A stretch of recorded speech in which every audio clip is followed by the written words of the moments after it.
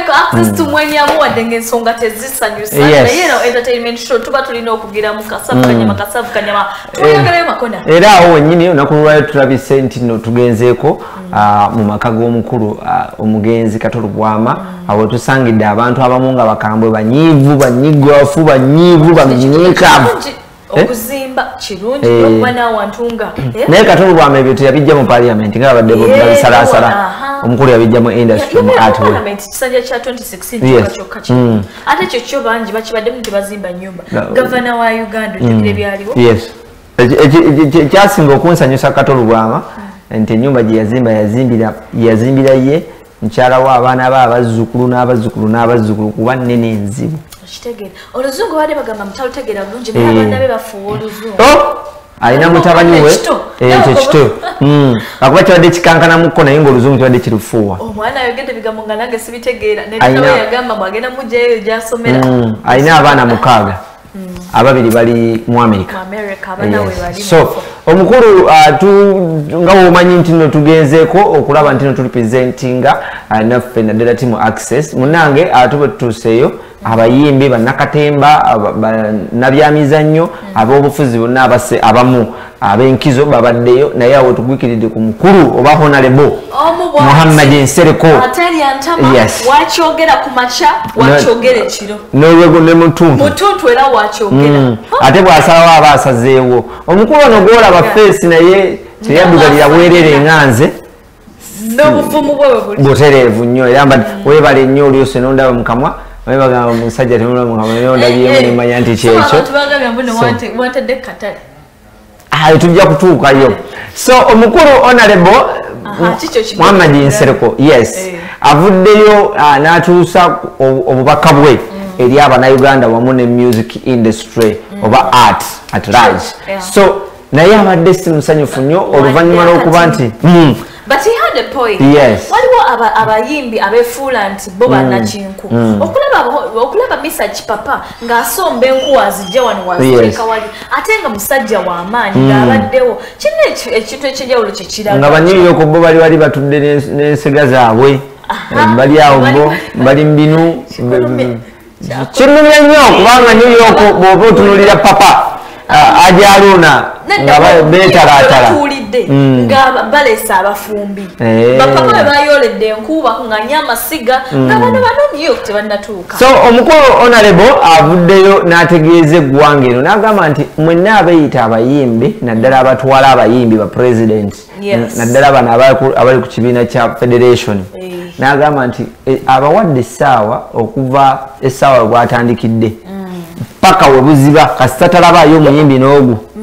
awo ogenda okulabira ettamu Palaso azze essaawa zibadde 10 omukulu Eddie Kenzo Musuuza azze essaawa zibadde 2 kitundu ez'ekiro wamu ne Spice Diana. So ndowooza babakubidde ku busimu nti omukulu ali eno honorable Nsereko atabuse ate agambye mugenda mu parliament ne mujjayo sine musaba sente naye mujjukire muyita ku mutwe gwe we muti okatereke akagundi ate nga waba yagadde nsobola zibale era okusinziira nga ffenna bwe tulaba nti bwe kibadde papa Misa Kisemakula naye abaddeyo n'ayogera bulungi nnyo abayimbi abamu ba Bettina Namukasa babaddeyo nnyo Choze ni Beki tumanyi nti mukyala muzito naye abaddeyo naye omanyi kisinze okujjako Nsereko anti agambye okuva ssaawa omukulu omugenzi yafiiridde essaawa 7 ez'okumakya paka ssaawa 9 ate wali muyimbi yalabise munnakinku tubawe emboozi.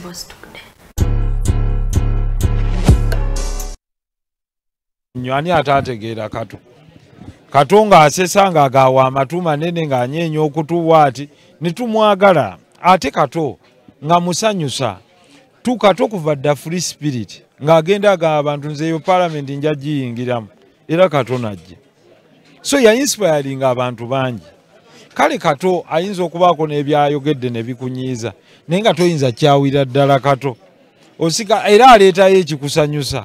So Kato musanyusa w'abantu naye obulamu bwe bwebo Mungu amujjuludde tetuyina kyetwongerako ku kike fayiro ye ewunzise visa ye eweddeko nedda mu parliament tali sitting member of parliament so tajja kujja naye ababaka bajja kujja bangi n'owekitiibwa speaker abasaavingako naye n'abasaavinga kati nebaza ababaka abakatuuka bonna Honorable Sewanyana, Honorable Segirinya, Honorable Kalwanga, Honorable Serungu, Honorable Serukenya mubaka w'ekitundu ki atuwadde ttenti obutebe ate naye n'abaawo n'atuwa ne ssente enkalu n'ababaka bonna abawaddeyo ssente enkalu Sewanyana, Segirinya, mwebale Mama Fiina, Misa Kisemakula, bapromota mwenna, bloggers muli basajja b'amaanyi.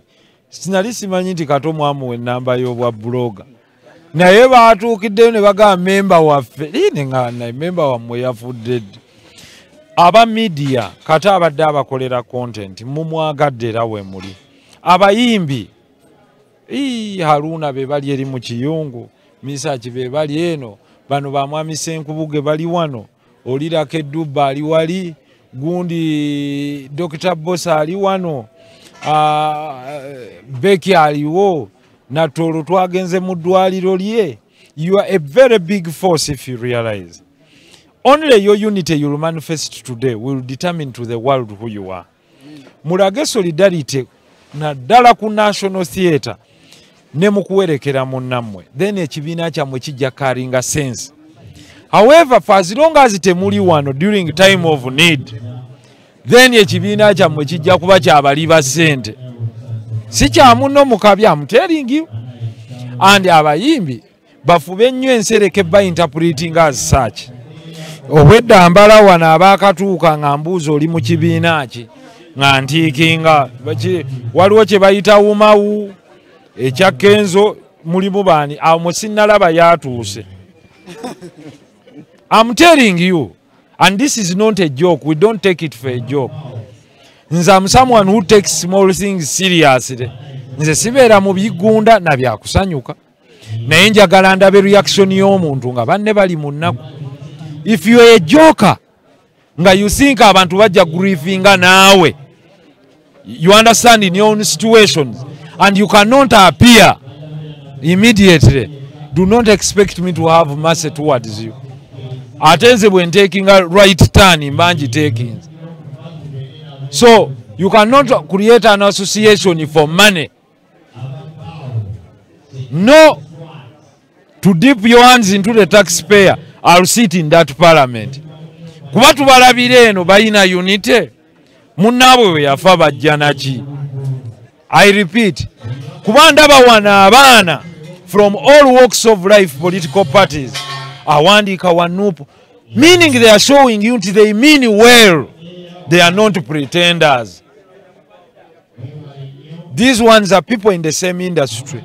Baba n'ekivulu babadde bajja wa Kato katonjogererayo n'ayogera. I'm looking for you, I don't see you. I don't take this lightly. Nze mubisigadde I can take it as a joke. But the so-called musician leadership, you have a lot of questions to answer if you don't appear today. I repeat today, because if they appear tomorrow it will be a different story. Kuba Kato yafudde kiro, nsoose kubuuza bannaabwe nti mubategeezezza. Misa Kitalimba naga mukama wange baba no bonna mbakoze eki mbakubidde essaawa ziri 7 n'ekitundu. Nkyalabako bendabako bemmanyi era be ba gentlemen, and their music is not pretense music. They are not comical nga bakola music, they mean well and they are here. Era mubalaba in their stature webali batuddewo patiently. Now, we will not take things lightly. Okay. By close of tonight. By close of tonight. If they fail to appear, saa kuulira kigamba association yaabwe nze. Yeah, I repeat it. The leadership of the Association of Musicians where Kato belongs, I repeat, has not appeared here since his demise. Bwe tuba tubala essaawa okuva Kato bwe yafudde, awezezza essaawa ndowooza zigenda mu 15. And we mean business. Tetunnabalaba. We are not pretenders. Kato gwe tumanyi banne be bali wano ba research. Very honest people. Very honest men. Do not nsereko ngantula mu parliament. You will not come for any money of the taxpayer in the name of promoting yourselves. If you cannot stand for yourselves,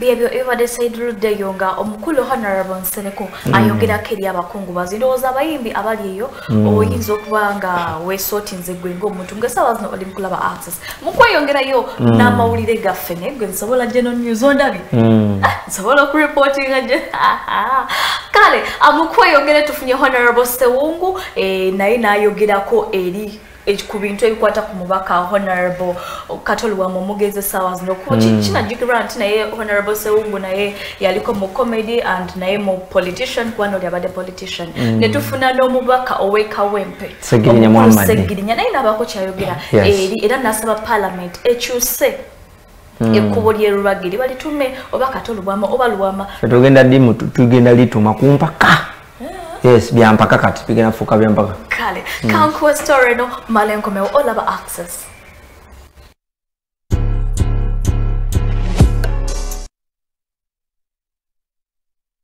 tusubiddwa nnyo omusajja abadde ow'omulamwa omusajja abadde alemera ku nsonga omusajja abadde atekkiriranya omusajja abadde namwatulira kubanga Katoye bwabadde akulaba n'ekintu ku saati nga takuyita mukaama aga musajja gwe ekintu ekyo ku saati kijje kate wantama kimanye nakyo yadde musajja gwe nkuwulire naye wantama kati nga gwayagala amubuulira nti nkwagala ate nga ne gwatayagala amubuulira ekidumye afudde talabye ku bukulembeze bulala bwabadde ayayanira kubanga adde ayagala nnyo okulaba ku pulezidenti omulala naye afudde talabye ku nkyukakyuka ne kino kituwe bannaye okweteekateeka n'okuyiga nti anything can happen at a given time because Katojjo yabadde mulamu esaawe zaweze mukaaga ne batugamba nti afudde kyobula bwe mba nveeka nze nvaayo naamye kuba simanyi kiddako simanyi mbeera mwe tutambulira wakati omusajja yadde omulamu eggulo olwaleero nga mufu kitegeeza nti Katonda bw'atyo bwe yamuteekerateekera nti ojabeera mulamu eggulo limu ate leero ofe n'olwekyo kibi nnyo nti mu mwezi gumu tufiiriddwa abantu babiri nga ffe naddala abasajja aba entertainment Isima musajja affe yatugendako bwatyo era naye kyali kibwatukira ne Kato kibadde kibwatukira kuba omuntu bwabanga abadde mu ddwaliro mugenda ne mukyala mugenda ne mumulambula mugenda ne mukola ki ne mumugumya ne mukola ki naye kati Kato okutugamba obugambi nti yafudde ekintu ekyo kituyisizza bubi nnyo naye nga enteekateeka za Katonda zo zaali ziina kubeera bwe zityo kubanga kufa Katonda buli omu amanyi bwe yamuteekerateekera oyinza okulanga nange wano siseetuseewo n'olwekyo tekitegeeza nti bwaliwo kibaddewo baki naye bw'atyo Katonda bw'aba yateekateeka n'olwekyo kibi nnyo nga entertainment industry tiyisima nga tannaweza na nnakwana tumulombereddwa ate naddirirwa Katolu bwama kitalo nnyo kitalo ddala tusaba omwoyo gwe Mukama Katonda agulamuze kisa ewaka nvaayo nnaamye ekinviizaayo nga nnaamye eggwanga laffe Uganda lyakyuka bwogenda oba tomanyi nti onodda kati nvaayo nnaamye era mama Nagirinya nvaayo nga mugambi yadde ndi musajja musiraamu ngira okumala emyezi ebiri nga tebannanziika nammwe ekyo mu kimakinge myezi ebiri balina okuntwalako ekatwe enateete ebwayise omumanyi ewali abantu mu Owino Kaleerwe wanti omusajja wuuno banne tumukungubagire musajja wuuno n'ekyo kukungubaga kulina kuba kwa myezi ng'ebiri nvaayo emyezi ebiri omusajja omusiraamu ekyo nasabo nakirangirira ddala kirina mbuwandiike sibya bino byakeera bukeezi omusajja ne bamuziikirawo kyekiyata n'obuzibu n'ekya ne batta omulala ne luli ne batta omulala wabula n'agira bw'ati kubanga omuntu singa amala myezi ng'egi temunnamuziika abasajja babeera ku bunkengere baga bwe tufiirwa omuntu nga naalwawo okuziikibwa ne kireeta obuzibu akati security nebeerako ate era twagala kulwana okulaba ng'ekkubo lino eryambuka ewa Kato at least balituuma Kato Road kwegamba ebyafaayo bya Kato n'okubeera nga tetujja mwerabira wabeerewo ekijjukizo kubanga n'omusajja gwe tufiiriddwa omusajja ngwaŋŋuli so alina okufuna oluguudo Kato ekyo nakyo tugenda kukirobinga bwe tuba tumaze okufuna permission ya parliament ey'okulaba nga afuna okusabirwa eri parliament because yali mbawuka wa parliament ali entitled okubeera nga atwalibwa mu parliament y'eggwanga Uganda yalwana nnyo okulaba nga DP ekomawo efuna amaanyi lwakuba mmawo n'agitunda era awo nawe twagenda ogendera mu nuupu nga Kato ekisanja ekyange ekyokubiri yali mu parliament ekisooka nga tutambudde naye okutulaba tukomyawo DP babedi bwanika bonna abo eyasinga bakomyawo bajja mu factions but of course ebyambidde mbimanyi ne mmawo gye twamalira ne tugenda mu national unity platform gyatagenda lwakuba namulabula naye kasiba nte ne mbagamba mu 2017 nti mudduke mwegatte ku Kyagulanyi Besigye takyalina maanyi mwabe Kampala mulondera mu weevu ebintu bya Kato bingi ekisinga mu byonna mbadde nyomba naye lwakola statement eziyomba n'abalala ate nga nziramu nagwe munakatemba atenga obadde munabyabufuzi yaliko munabyabufuzi mukulu ki gwakoze ebyobufuzi tolina kyomwogerako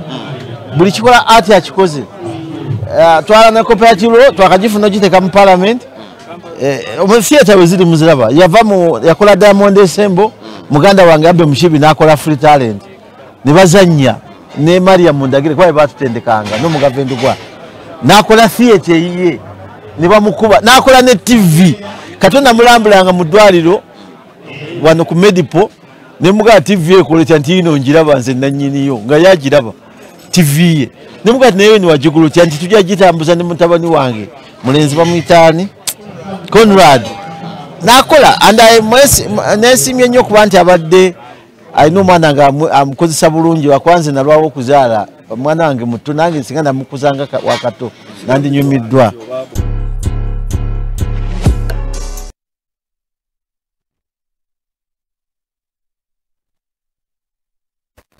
omuganda yalugera nti aluddamu taluwoomya butereevu era nga byebyo ebigambo by'abakama obaidami ababaka nekadikaga abakaba ababaka so munange byebyo ate nno okuba nti no tweyongerayo mawulire amalala era sise tufunye ku bayimbi ab'enjawulo okubadde Papa Misa Semakula wabadde waawo Mathias Walukaga babadde banjimukaawo okuba nti nno nga boogera simanyi Michael oba akola kiki naye ebya TikTok tojja omwana yantwalaza kuba akantu takayina leero naye nga so tugudde ku bayimbi ab'enjawulo naddala betwandirowoozeza nti no bankizo nnyo kuba nti no boogera ku nsonga eno ey'omukulu Katolo Bwama era ne batubuulira byatandika ddi byatandikawa bakwatagana olw'okuba nti nno munnange embeera gye tulimu si tewoomesa Nakabululu katusooke tubawe ku bayimbi mubeewulirireko kuba si kyamagezi nnyo okuba nti ate abakulu obaddira Mukama ate olwanya tukomewo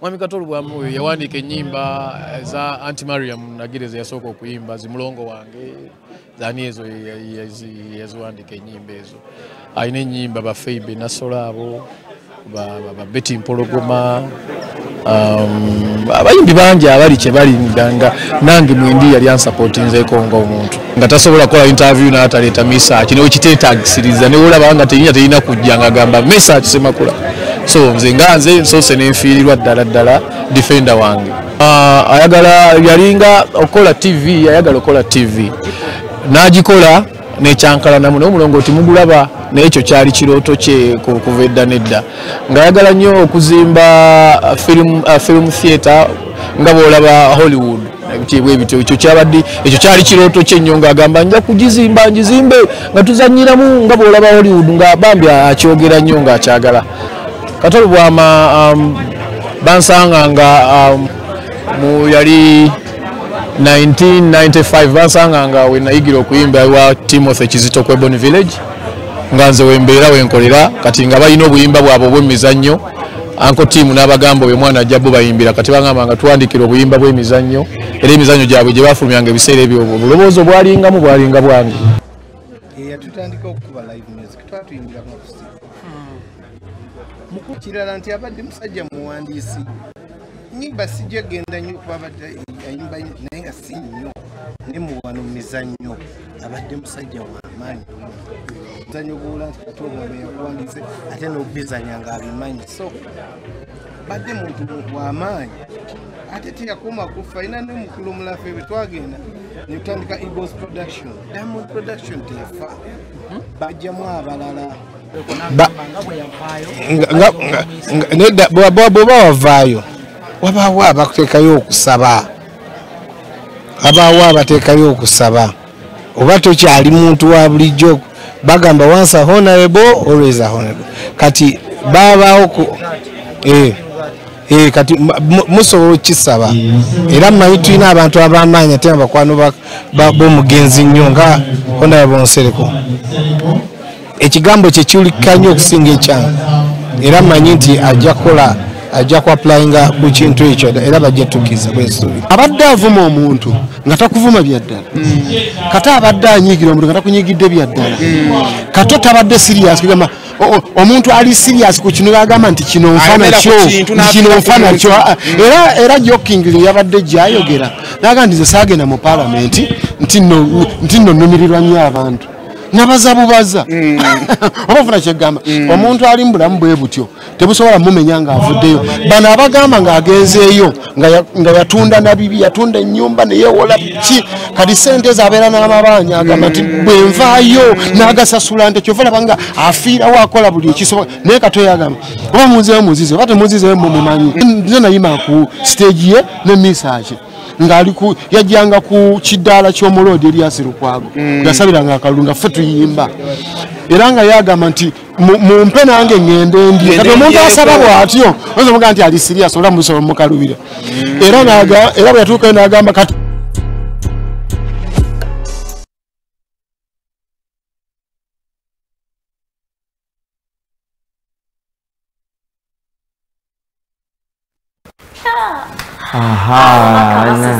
abayimbi banyuma oba bulidde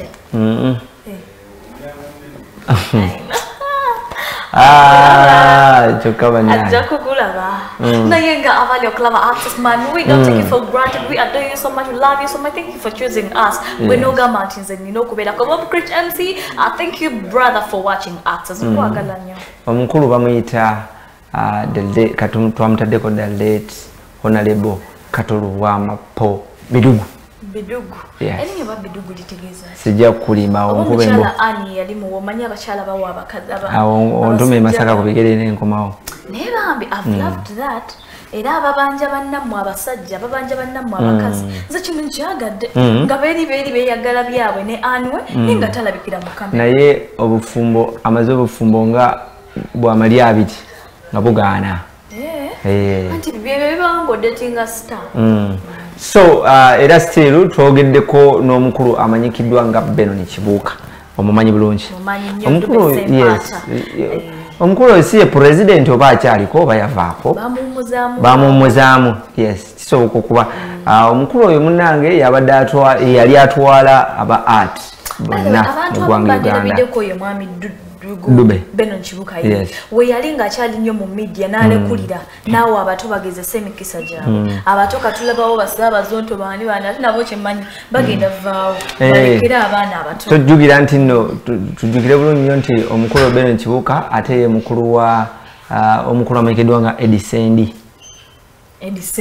yes ono ye mukulu muganda wooli ate nga tuvudde ku ekyo bw'oyogera bw'otyo nti ye yawummula n'alekera abato ate era still twalaba DJ Nimrod yavaayo n'agamba nti abakulu nga Edisendi wandibadde muwummula ne mukola binse so awo ate ndowooza ejja kuba chapter ndala olunaku olulala yes naye omukulu oyo munnange ndowooza bye baatandika Diamond ki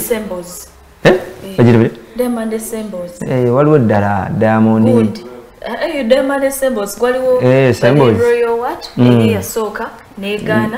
so abo bebamu ku batandika ekibiina ekyo ne Katolu Honorable ne bajja nga bazannya emizannyo kugamba byayogedde ku Katolu bibadde bingi nnyo era nga ndowooza nammwe abamu ffe nga ffe abamu twali tetunazaalibwa ndowooza tusobola owuliza omukulu byayogedde bwekiri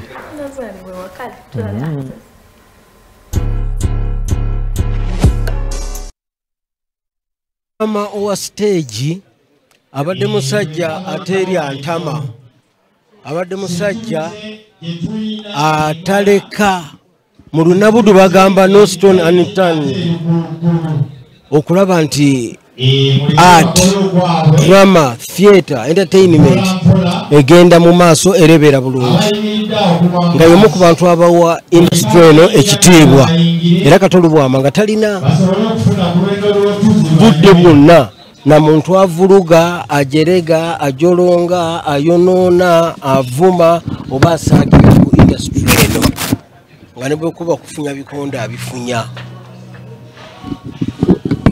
kwegamba he was a drama major nga ekintu kyonna ekyetaagisa okubeera nga kikolerera industry nga kiyamba artist ng'obeera sure nti bw'osaba Kato Lubwama ajja kiyingiramu nga tamaze kwebuuza muga nti owa kino kiyamba baartist tikiyamba Ben nti ye ajja buzi nakubuuza nga mugenda tiyayamba tutya naye ngoredde amaze okukola ki okukiyingiramu.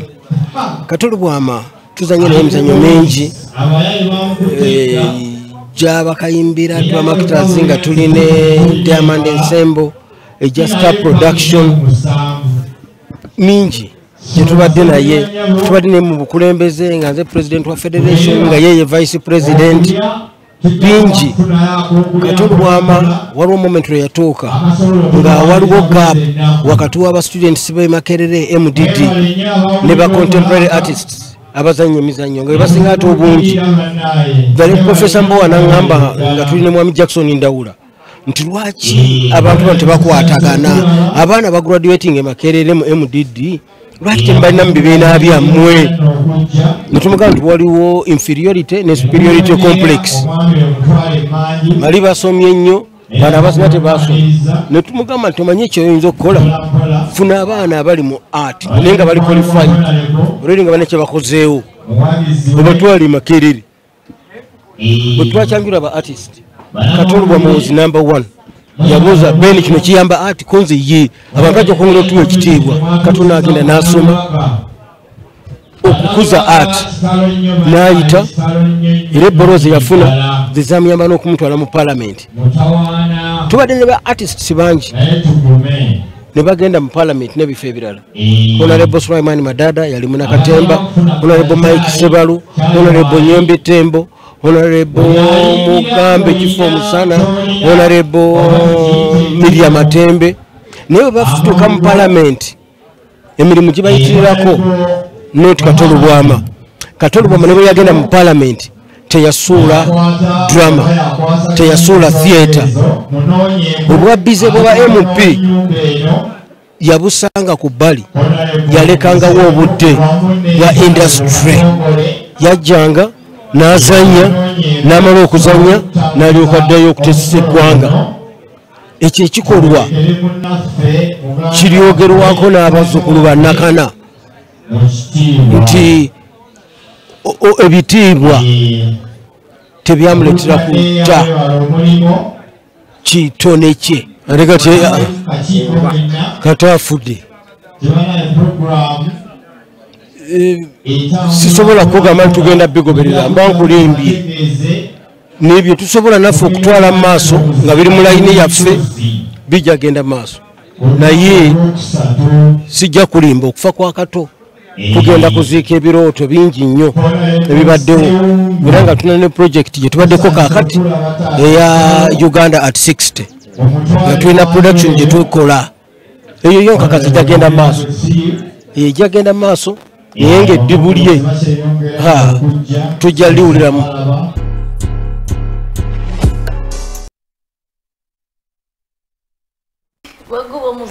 Kale Dube Sempaata naye akadde katutwala speed tweyongere n'emboozi ekyamazima buli mboozi yonna yonna etuuse mutumbeerero ku honorable twagala tugikuweerera ekyo kiggwe ekyaleero ate nkya tulete kirala nedda omukulu wakubeerawo wiiki namba paka lwakusa tugamba ebyaleero byonna byonna abatuusewo n'abatatuusewo twagala tulabise abatatuusewo ate nga babakwatako ku mikono. Yes, so tweyongereyo mu mboozi kweyongerayo nina Mama Fiina ono waffe Mama Fiina Mama Fiina yenna gy'oli kyemwatukola tekikolebwa mutiitiizi producer Mama Fiina atambudde nani? Tusogere ku Mama Fiina kale Mama Fiina mu kutambulamu bw'ati okujja kamusalemu kikatono ekirimi mugambe nti tumunoonya Mama Fiina Mama Mama Fina. Nyongere mbuzi. Kale, Mama Fina munange afuddeyo ye mambi we bituuka ku bintu ebityo. Nozojjukira ebiwali mpa bambi nadduka mu ddwali by the yes. I like the heart she has. So avuddeyo era nagaba nenze katolu bwa mama simulina ko tabu. Ne wezijide kumpeo Mama Fina nga ali live ku TikTok era nga gakaba gasangula. Era wategede nti tujja ku access. Nasuka nayimiriza bwati kati ali ku access. Naye nze kyensinga okwagala ku Mama Fina kimu takaddiwa. Wani amusiba akaviri. Nange sikamanyi bamusiba akaviri ne bazikawe bateno. Alabika jero. Naye omukulu balamu. Simanyi oba kiki. Ne balamu byagaba naye yennyini atambulira Mama Fina abagagga kwagalana. Batambudde babiri era naye nayogera kyamanyi ku mukulu Honorable Katolu Wamanti ye tali ante yeri antama. Kyayogedde ku macha kyayogera ekiro kyayogera mu ttuntu. Lwaki tubawe embozi. Tubawe embozi kuba bino bya nnaku ate oluvannyuma tukomewo.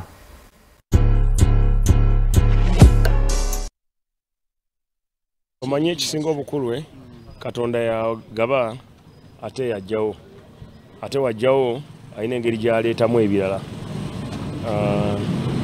Isima yafaana ku z'omwezi era zezino. So ziweze ennaku asatu kyanga afa. Nga kibi. So mu nnaku asatu tujja kuba tufiirwa. Si kirungi. Kato y'omuntu gwemanya alumba era kuvuma enchana ku dera kuvuma encha kati ono nado ade muitana mwani na sina mwandu manyina wo mugenzi Kato ngafunye kumacha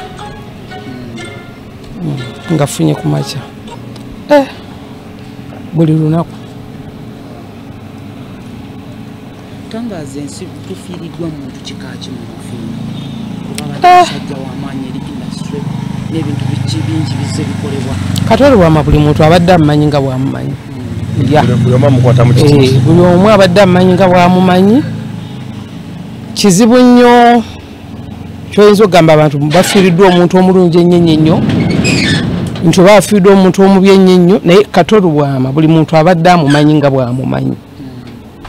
Ng'akimanyi nti saawa yonna ajja kufa. Saawa yonna ajja kufa yabadde atambulira nga ayinza okukubira esimu naga nti owaaye n'olwaliro wendi. Abadde amanyi ebimuluma, abadde amanyi obulwadde bwe. Katolu amaludde n'obulwadde nga bumutawaanya naye nga yakkiriza. Manye ebiseera ebisinga abantu abamu tetukkiriza nti ekintu kize saawa yonna nsobola okuvaawo. Naye Katolu ama kyaliddeko kyasanyukiddeko kyekyo kiki akoze ebimunyumira. Nedda Katolu wama in fact ndowooza ndi omu ku baatwala Katolu wama mu parliament. Twali tubinyumyanga ebyokusaaga naga naye nange nsobola okuyingirako mu parliament. Ndimugamba osobola. Nali omu nekakasaako nali omu kwabo abamposhinga naye oledde obulwadde bwe yali abulina. Era obulwadde aludde nabwo bweba nga bwewumusa abadde musajja nga mulwadde.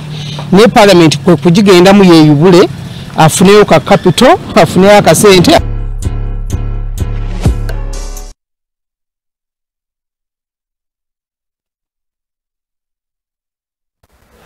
Byebyo